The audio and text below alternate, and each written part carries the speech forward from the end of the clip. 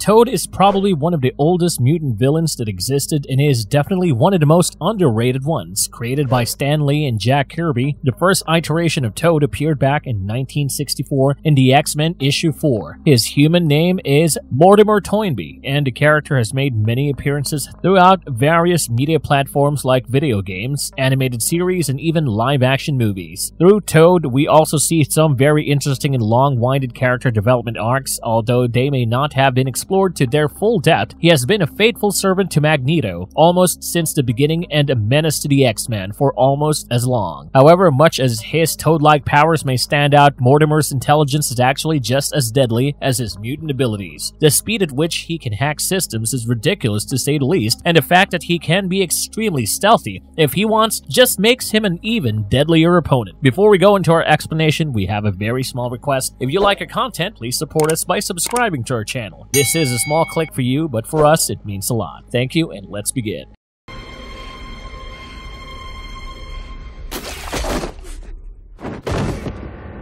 How a traumatic childhood developed a disturbing supervillain. Mortimer was a boy born in a town called York in England. Considering he was born with green skin and his other visibly mutated parts, his parents abandoned him as soon as they could. He was put up in an orphanage where he was tormented daily by the other kids due to his appearance. Growing up being perpetually bullied in the orphanage, he became a shy child and was thought to have learning disabilities. Having only treated with disdain and disrespect as a child, he decided to take his life into his own hands. He dropped out of school in order to fend for himself. His years at the orphanage and the harrowing fact that his own parents detested him so much that they abandoned him made him develop an inferiority complex, so whenever anyone took even the slightest interest in him or even treated him a bit normally, he would follow them like a faithful dog. This is probably why we see in the comics that he behaves like a doting servant to Magneto, his master in the original Brotherhood of Evil Mutants. Here, he felt properly accepted for who he was, and hence the long-term servitude to Magneto. Toad would behave differently with Magneto as compared to the other members of the Brotherhood. His aim was always to please him while making the others look bad. Mortimer was convinced that Magneto cared for him deeply. However, this belief was built on nothing but Toad's insecurity, for Magneto only saw him as another expendable pawn in his quest to rule the world and wiping out all normal humans. He briefly had a thing for the Scarlet Witch. However, this got him into arguments and fickle fights with her and her brother Quicksilver. Later on, though, he would lose his interest in her when he sees her pregnant, and for some reason, his sight repulses him to no end. So, Toad, along with other members of the Brotherhood of Evil Mutants, would often go head-to-head with their rivals, the X-Men. Once, Toad and Magneto got trapped by the alien stranger and were made part of his menagerie. In this instance, Magneto managed to plot his own escape, but left Mortimer behind. Later, when the stranger caught Magneto again, Toad's attitude towards his former master had already changed. Even though they managed to escape together this time, Toad was skeptical about his relationship with Magneto. After this, Mortimer helped Magneto against the X-Men one more time, but this time he realized that Magneto really couldn't care less about his safety or well-being. This was seemingly the last straw for him, because after that, Toad revolted against Magneto and escaped with Wanda and Pietro. He then got captured again, this time by the Sentinels. Though he was freed by the X-Men, Mortimer got caught yet again, this time along with the Scarlet Witch and Quicksilver. Next up, we see Mortimer using his brains to achieve some pretty crazy feats. After some time, he began studying and analyzing the stranger's technology. Technically, Mortimer never received any proper education of any sort, so the fact that he began to study and understand alien technology should give you an idea of how smart he actually is. It's a shame Magneto didn't use his brains for the Brotherhood's plans back then. Anyway, Toad used the technology he learned to pester and cause trouble for the Avengers. Once he even tried to kill Angel inside a castle fitted to the brim with booby traps and obstacles made by Arcade. Interestingly enough, he ended up deciding to turn the whole place into an amusement park and started taking care of it. Later on, we see Dr. Doom show up and kick Mortimer out of his castle. Mortimer started getting suicidal after this when he figured out that he was far too dependent on having others around to be able to work properly. His depression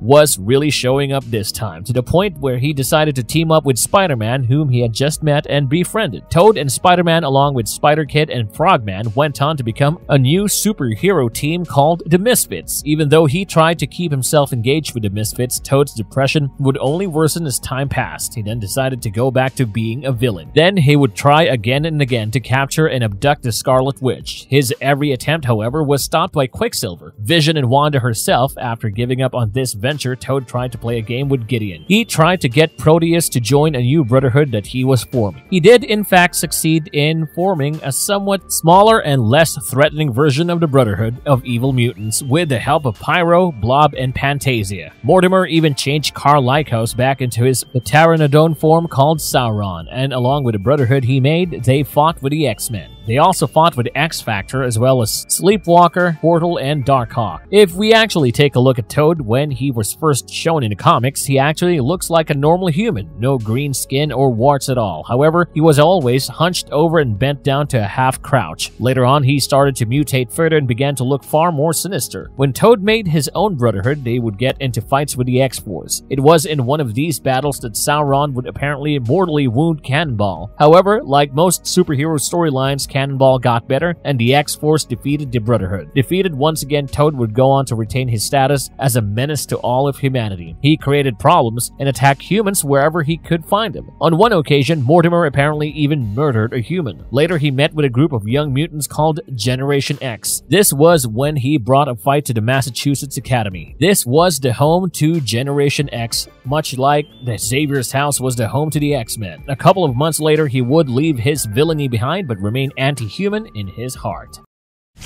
Some of his major comic book story arcs. X-Men Forever. In this arc, we see that the Stranger has attacked Mortimer in San Francisco. He accuses Toad of wasting the opportunities and knowledges that he gained from the Stranger to do silly things, like attack the Avengers. The Stranger was bitter that Toad didn't instead use that technology to make himself better. After this interaction was done, the Stranger explained that he was in fact Prosh. Prosh was actually a living alien spaceship that had been under the ownership of X-Factor at a certain time. Prosh proclaimed that they required help to be able to save the universe. In the process, Toad was recruited along with Iceman, Jean Grey, the Juggernaut, and Mystique. On the quest to save the universe, the squad was sent to different points in time in the past. One of these times included when Toad was happy alone, taking care of his amusement park castle. Another point that they were sent back to was when Toad was captured by the Avengers after being defeated by them. Sometime after that, Mortimer was sent back to the time when he first joined Magneto and the Brotherhood. Magneto may have saved him in order to add numbers to the Brotherhood, but he did not treat Toad well at all. Mortimer was again forced to go through all the traumas that Magneto had caused him. Next, the ragtag bunch of mutants were sent back to a point soon after Mortimer's birth. Here, it was revealed that Amanda Mueller had been experimenting on Toad in an unknown research facility. Sometime later, we find out that the threat to the universe was actually the real Stranger. In the battle that followed, Toad was fatally wounded, but Mystique would go ahead and heal him using Prosh's technology. Prosh also believed that this would perhaps unlock some hidden genetic potential that had been ruined due to all the experimentation Toad faced in his childhood. To be more specific, Mortimer realized that the only reason he looked so ugly was because of the experimentation done on him. Juggernaut's father, Kurt Marco, was the one responsible for this, and he had really messed up Mortimer's genetic structure. Prosh's device healed Toad while also giving him a better appearance overall, along with a very strong prehensile tongue.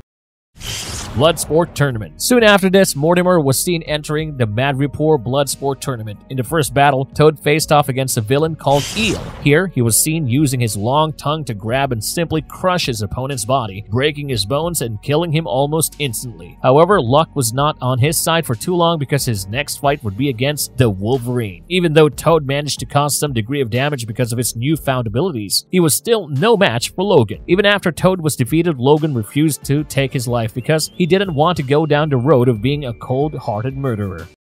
New X-Men. Mortimer showed up for a short while on Genosha with a team including Eunice, the Untouchable, and Paralyzer. Sometime after the island was completely destroyed, apparently their objective was to rebuild a statue of Magneto that had been built as a monument to the evil mutant leader. For some reason or the other, we see Mortimer back by Magneto's side during the Planet X storyline. However, this time he wasn't as nice to Magneto, even openly questioning him on occasion. Clearly, he had learned from his past and was no longer blindly serving Magneto. It is important to note that Magneto has been presumed dead for quite some time now, and this had given him a distinct infamy after his apparent martyrdom. Toad even questioned whether it was wise to reveal that Magneto was alive, considering the power he wielded through his death. Irrespective, Mortimer did try and defend his old leader, but ended up getting his kneecaps shot out by Phantom X. The incapacitated Toad would then flee from the scene when Wolverine went on to kill Magneto. Later on, we find out that this wasn't in fact the real Magneto. The real Magneto was still alive alive and kicking, but Toad took no initiative to try and join him again. Eunice and his gang had fallen into a conflict with the X-Men, who had gained a significant position in Genosha.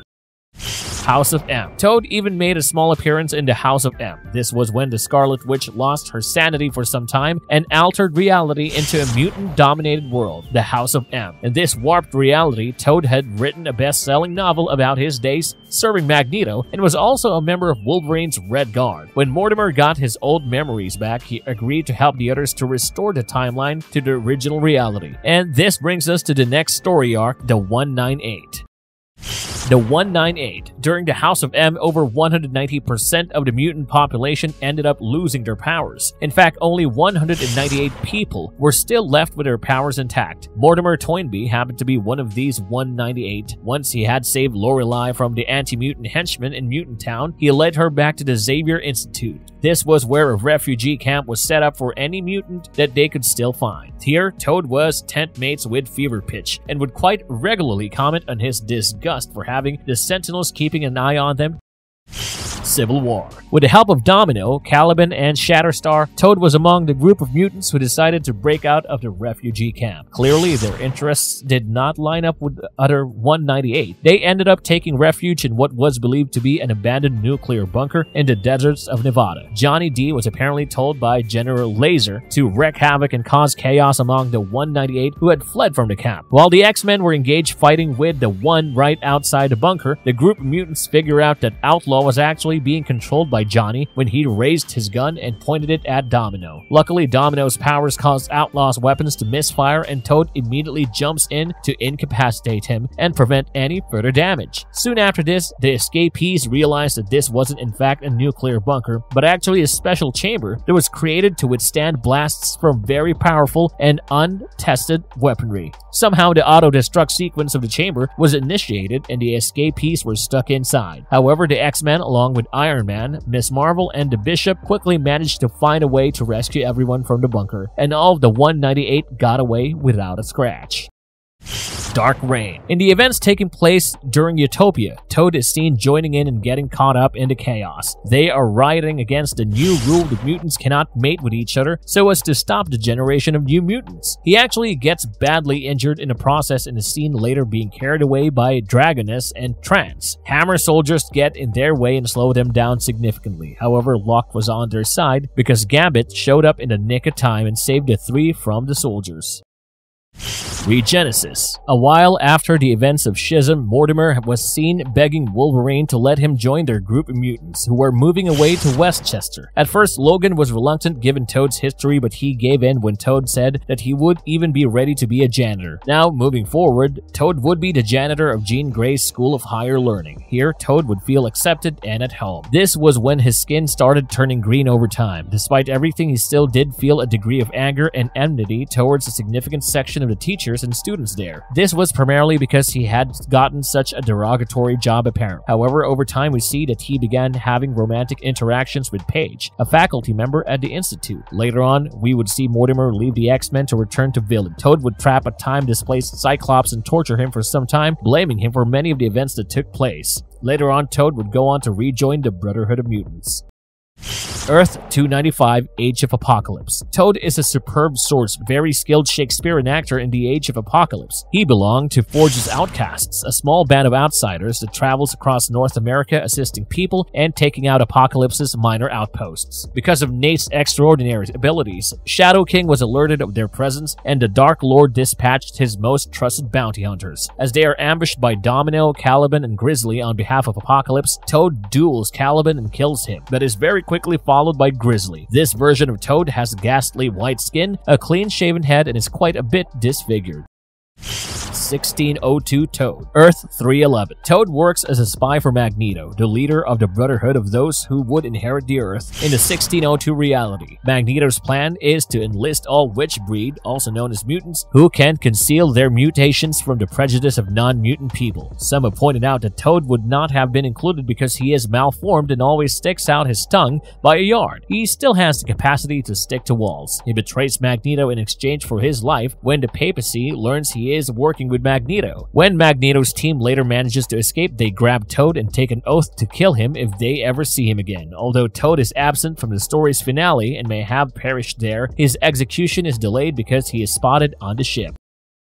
Ultimate Toad or Earth 1610. Toad debuts in the same manner as the canonical timeline as a member of Magneto's Brotherhood. Cyclops pretends to join the Brotherhood early on in the Ultimate X-Men tale, moving in with Toad and becoming his close buddy. They remain in contact throughout the series, and Cyclops expresses his opinion that Toad is simply committed to his false perception of Magneto and his mission rather than being evil. Cyclops and Jean Grey take over the school after Xavier is slain by Cable, although it is subsequently discovered he was only kidnapped, and Toad joins the X-Men and even works as an instructor there. Cyclops welcomes him, but Jean and a few other people are uneasy and do not put on a front of liking or trusting Toad. The Morlocks are soon visited by Cyclops and Toad, who offer to take any of them back to the school they chose and inform them of its new policies. Despite having previously taken in Nightcrawler, Sunder, the head of the Morlocks, believes that there is more to the sudden influx of surface dwellers than just coincidence. He kidnaps Toad and Nightcrawler on the theory that they are spies for the Morlocks. Cyclops, Jean, Rogue, and Iceman free them soon after. As opposed to being a submissive yes-man, Ultimate Toad has a less pitiful disposition and seems more like a brash British punk. His abilities include the prehensile tongue, wall clinging, and leaping, as described in his introduction. In his appearances, he has demonstrated he is a fighter of some ability. After the Ultimatum plot arc, he is said to have passed away.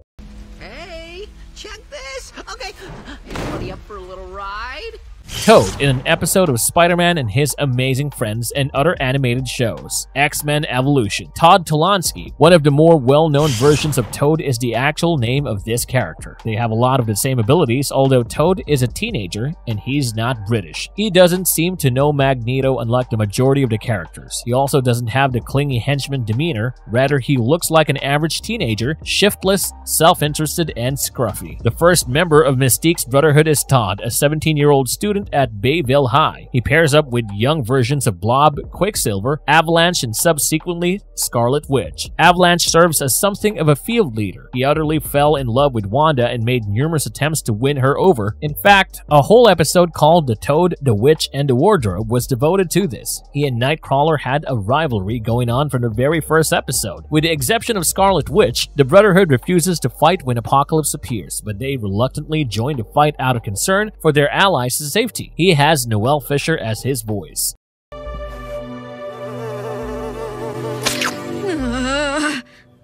Wolverine and the X-Men. The MRD frequently captures this Toad, who even threatens the arresting officers by saying that the Brotherhood will save him. They succeed in doing so and save their clumsy teammate. Rogue takes off a glove when she pretends to join the Brotherhood because she finds Toad's attitude and his tongue annoying. By doing this, she momentarily absorbs his powers and knocks him out cold. Domino acknowledges his inexperience and apologizes for Toad. This Toad is largely influenced by his ultimate form. His voice actor was A.J. Buckley.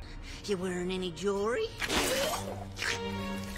In the multiplayer action RPG video game X-Men Legends, Toad makes a cameo as a mini-boss and is voiced by Armin Shimmerman. He shares the same physical attributes as his ultimate form, but has the background and demeanor of his 616 incarnation. Like the majority of the other characters in that game, he is defeated by the X-Men when they run across him at a HARP base. He was detained in their holding cell and Magneto eventually freed him. When they reached Asteroid M, Emma Frost took over Toad's consciousness to unlock the door.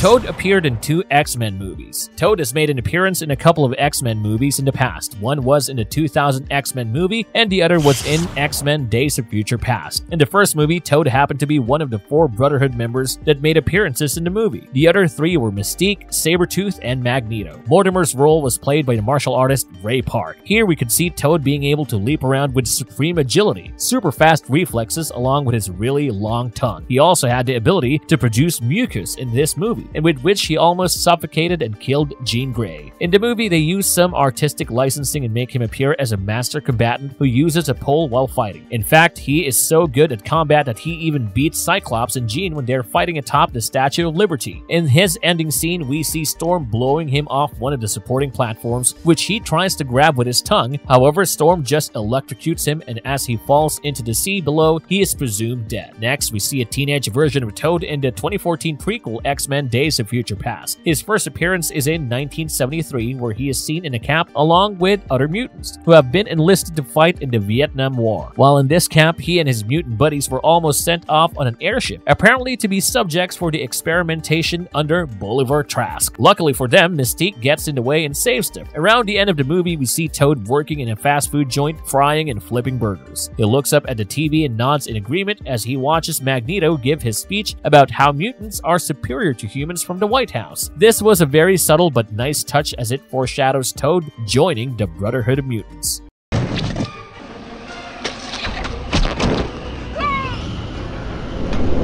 Some of Toad's incredible superpowers. As obvious as it is in his name, Mortimer Toad Toynbee possessed almost all of the abilities and traits of a Toad. This included superhuman jumping and bounding from place to place, but was not just limited to that. Back in his first comic appearance, this was the only power that we saw, and it's quite possible that at that time, that was the only power he had. Due to this ability, Toad usually always moves around by jumping rather than walking. It is possible that it has just become second nature to him, and perhaps walking normally would even feel weird for him. It was the X-Men movie that portrayed a far more skilled version of Toad and had an effect on the comics that were released since. Previously, Toad used to be quite a miserable combatant. However, after the movie release, Toad had incorporated his strengths into a new and unique fighting style of his own. In this style, he would use the combination of his agility and extremely strong legs to attack his opponent, which is quite the step up from his previous random attacks that pretty much always missed. It's important to note that Toad's strength lies primarily in his tongue and legs. Not only is his tongue extremely strong, it even got upgraded using alien technology to be able to reach an astounding 25 feet. This enormous length allows him to whip out his tongue and grab hold of anyone, much like a python would. His tongue has enough strength to be able to crush bones in just a few seconds, and as a side note, but very much in character, he does use his tongue like a normal Toad would to catch insects from the air around him. Oh, and let's not forget that at the end of his crazy long, crazy strong tongue is a mind-controlling pheromone secreting gland. This pheromone starts working as soon as it comes into contact with someone's skin. Toad also has this sticky substance that he can spit at his enemies that instantly wraps them and dries up. This is a quick way of immobilizing someone unless they manage to break out. Of course, a little similar to Spider-Man, Toad uses secretions from his hands and feet that allow him to attach to any surface, hence giving him the ability to climb walls. Unlike Spider-Man, Toad's secretions can also paralyze the entire body of a victim. There are a few drawbacks to all of his secreting powers, mainly that this causes a chemical imbalance in his body that makes him behave just outright weird sometimes. Given his secretions, Toad rarely bathes, which makes him stink really bad. The fact that he looks like a toad doesn't help his case either. As Mortimer has mutated more and more, he has developed a few new abilities. These new powers include the ability to control amphibians as well as the crazy lung capacity and diaphragmatic strength, allowing him to blast air with enough force to knock someone down from many feet away. However, these powers were recently reduced and some were removed entirely.